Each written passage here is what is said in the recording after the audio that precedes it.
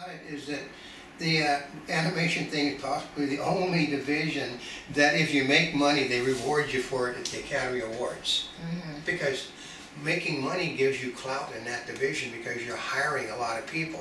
If you make a lot of money, the people that vote know that there's going to be a sequel come, and we want that sequel to have an Oscar with on the first one. So it's all got to do with money. Mm-hmm. Best documentary film feature: If a Tree Falls, Undefeated, Paradise Lost 3, Purgatory, Hell and Back Again, and Pina. Yeah. Now, of course, I haven't seen any of these. I know. I understand though that, which is okay. They're basically Marshall Curry has a thing on eco-terrorism about how they have to. Eco-terrorism is is a good thing. So here's the problem. I know that Undefeated is a favorite, and the movie Marshall Curry's even-handed look what should win it. So I think that's the Hell and Back. So, but they think, probably If a Tree Falls is I think that one. But they think that Undefeated has been winning big. But there's no. Problem is, once again, you can have multiple winners. One having to do with social issues, one having to do with non-social issues. So you had both of them. But this is another category we haven't really seen very many in. No. In fact, I don't think we've seen any of them. Not there, because we didn't go to it because she doesn't like subtitles. Okay. Okay. I went to the artist. The artist is full of the title things that they put in. What most people don't understand. I'll read subtitles. No, we went to see a really nice little Spectre Chow, whatever her name is, Lau, and you hated that movie. Movie looked I didn't know that. I did like the movie. Actually, we did see a foreign film that didn't make it like it was supposed to. Remember, that movie was winning massively hot, but it didn't. It didn't get nominated. You know why? Why? It's a 3D movie that they were pushing it in front of the audience here in 2D, and I think it turned a lot of people off. It probably turned a lot of it off because if you have 3D and you're looking at it in 2D, because you could see where the 3D effects were, and it was just really made it look part bad. of it depends on how they did it, because what happened is they didn't change the coloration for the 2D, so it made it look washed out. Yeah. If you did it in 2D and 3D, the 2D goes into 3D, makes it look darker, but if it was 3D goes into 2D, it's lighter. Yeah, we have best foreign language film: A Separation from Iran, Footnote Israel, Moshe Lazar Canada, In Darkness Poland, Bullhead Belgium. Okay, let's see. The Iranian thing has won every bloody award they've got. It has won just a. Which one was the Iranian one? A Separation. It's won the BAFTA award. It's won all the foreign language films, and it also won the Golden Globe. So, and it won. It won the Cannes Film Festival.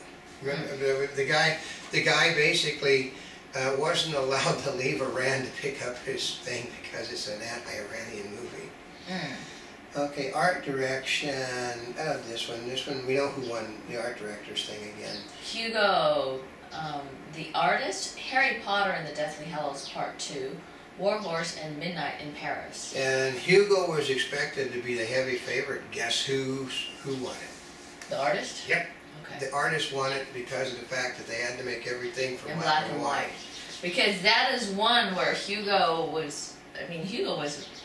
Oh, Hugo should have taken that one. There was no doubt in my mind after seeing The Artist and Hugo.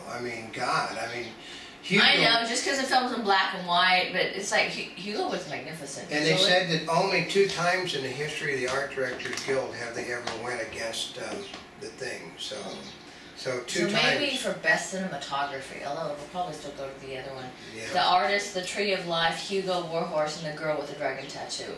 Yeah, but there's a long history of cinematography going against it. Which makes no sense, because I was talking to people over on my site. I got 193 people are doing the voting. 170 of them. 170 members of the Academy. And that's actually not that many people. The Artist won cinematography. Okay. But they said 27 times in the history of the organization they have went against it twice in the last 13 years. And they think that it's possible that the Academy will go against the voters. So, which is funny in that they'll give it to Hugo versus the artist. The artist won. I mean, I will guarantee you, Hugo is a far better film movie than the artist. Artist had problems because it was in black and white, but you know, we say, you know how you should film black and white? You turn the color off on it. Because they shoot digital. The cinematography for Hugo was magnificent. Okay, they shot 3D. If you want to see a movie shot in 3D properly, you go Hugo, but you cannot do pan shots in 3D. Which is one of the reasons why we went to see that movie in the first place. Yeah, because we wanted. Everybody said it is a magnificent movie. It's a god-awful, huge money loser, but it's a great movie to see. If you want to see a movie that is probably the best photograph film you're ever going to see in your life, they say, well, you know, David Lean used to do, I know, but David Lean wasn't working in 3D, and he wasn't working in a space that didn't actually exist. He was outside. They created a train station in England to make a movie in. Okay, so who do you think is going to get best cinematography? It was awarded to artists. They're figuring that Hugo is going to get it. Isn't that something? Because they think... Well, it really is. They think that the Academy is going to, for the third time in the last decade or so, go against it. So. Okay, best costume design. I know. It's basically we got the artist, Hugo, Jane Eyre. Okay, I mean generally they just throw the Oscars at the British period pieces. W.E. and Anonymous. But once again, it's artist and Hugo, and I already know from who won. Who won the last one?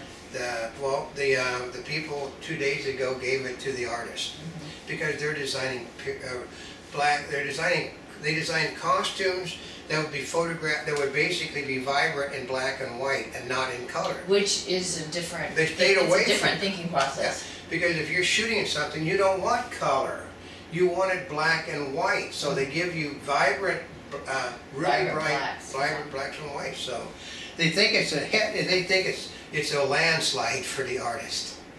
So here's one. Last night, they gave this one last night. Best film editing. Yeah.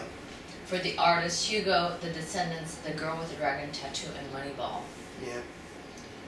And here's the problem is that they basically stand with the people. The artist won last night. For film editing? Yeah, but they're not going to give him the Academy Award for... Okay, he's nominated for Best Director, Best Picture, Best Screenplay, Best Editing. But aren't they different groups that nominate him? I know, but they're not going to give him... Everything. They're not going to give him everything, so they're going to give it to Hugo. They know that one goes to Hugo. Because they got to give something to Hugo. Well, and Hugo was magnificent. Yeah. Yeah. And so... Visually was totally magnificent. They said simply, be happy with the 2 other Oscars you got for Best Picture and Best Director. And don't worry about Best Screenplay. Let the guy from The Descendants have Best Screenplay because they throw him a book. Remember, it's all about, in the Motion Picture Academy, is spreading the things out so the best pictures always have an Oscar to take home. Yeah. The Best Makeup, which only got 3 categories. This one was real simple.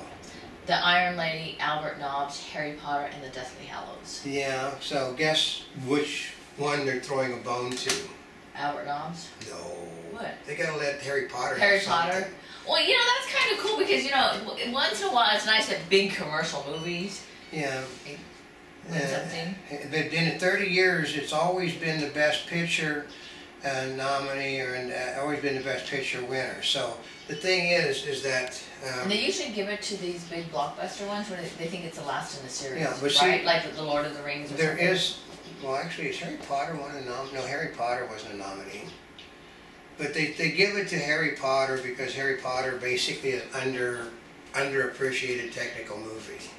Well, it is. And that's what happens when you have a large commercial movie. Said they preferred elsewhere, but they only had 3 this time because only 3 managed to make it, which I do not see. I don't see how You tell me how the it. Pirates of the Caribbean didn't get in for Best Makeup and those things. And how about a couple of big sci-fi epics? So we've got now Best Original Score. The artists Hugo, Warhorse, Tinker, Tailor, Soldier, Spy, and the Adventures of Tintin. I know, and here's the... 2 of them are by John Williams. I know, they threw out John Williams because he's got 2 of them.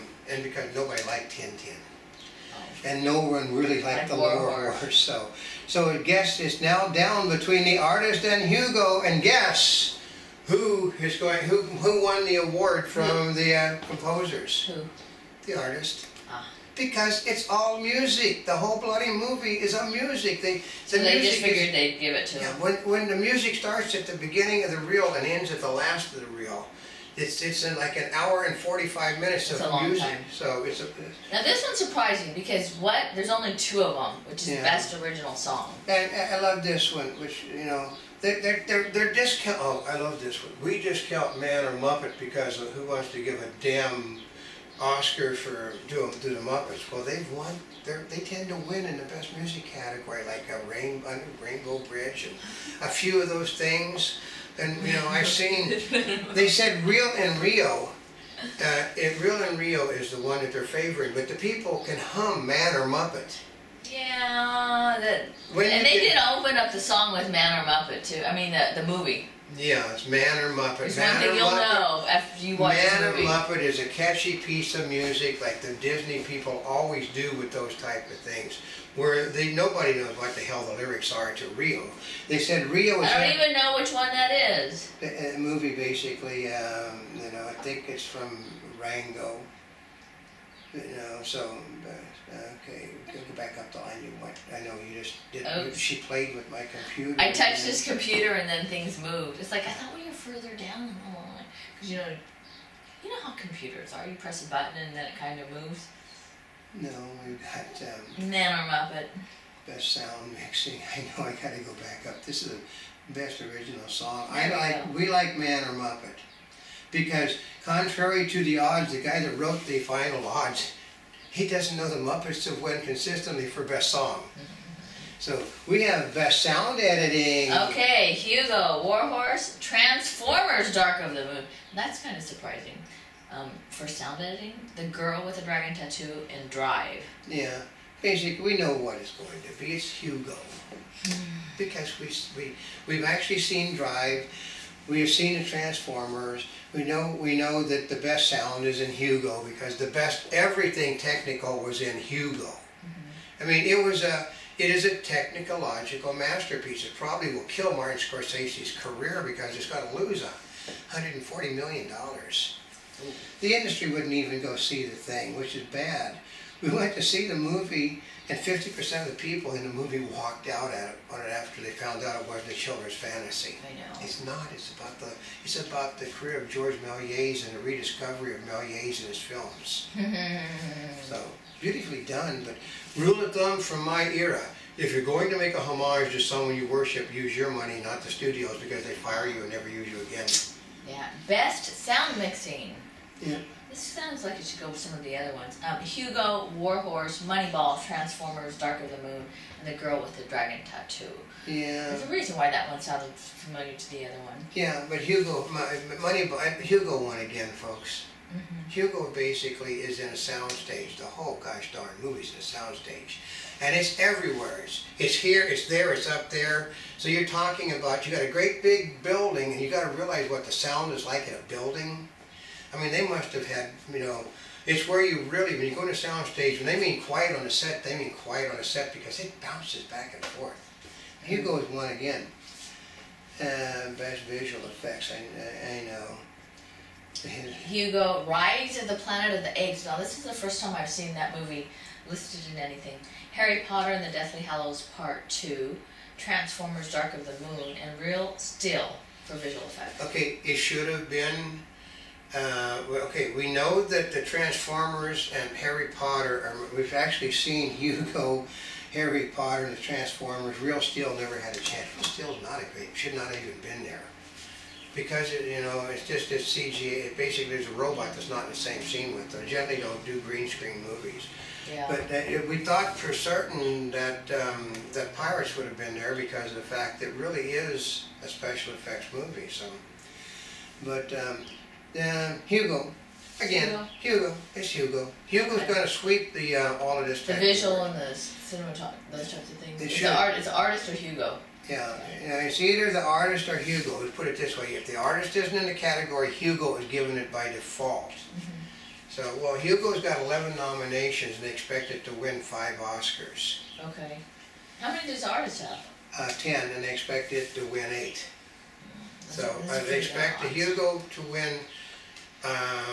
They expect Hugo to win all of the technical stuff. The artist is going to win all of the acting and all of the other things that are non-technical. I did get a photo with Jean Dujardin Oh, I know, he's with nice. the Golden Globes, but I also got it with another guy with an Oscar, and I don't. Another golden. Well, actually, yeah. That was, but okay. Oh, excuse me, another Golden Globe.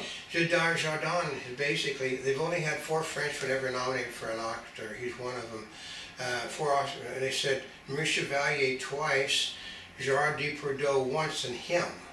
There's never been an Oscar to a French actor. And because generally they make movies that are in French, this is a person, and the guy speaks great English. I mean, he can speak English better than I can. His name's John Garden, for Christ's sake. Dujardin, Jean Dujardin means John of the Garden.